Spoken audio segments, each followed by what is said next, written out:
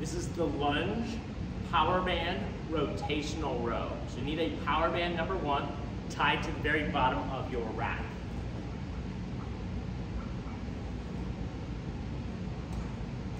Once I have that band, I'm going to get into a good lunge position.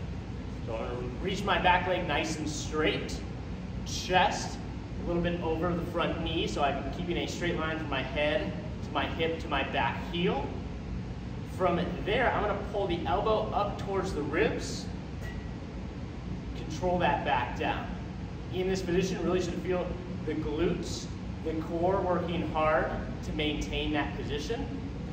That rotation is we're just going to add the opposite arm to mirror that motion. So as I pull with the band, I'm going to reach, get a little thoracic rotation over the middle of my back.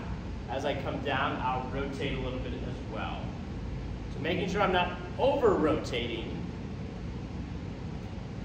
and getting that movement from my lower back, but I want that movement to come through my thoracic spine, middle of my back. And so I'm here, reaching, a little bit of a rotation, rotate back.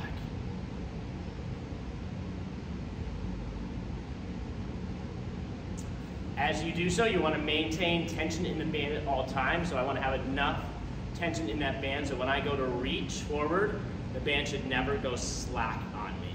So I might have to scooch back, or I can just grab a little bit more band so as I reach out, there's still tension there. Tension gets greater as I pull, forcing me to work a little harder, especially through my glutes and my core, to maintain that position. That's my lunge power band rotational row.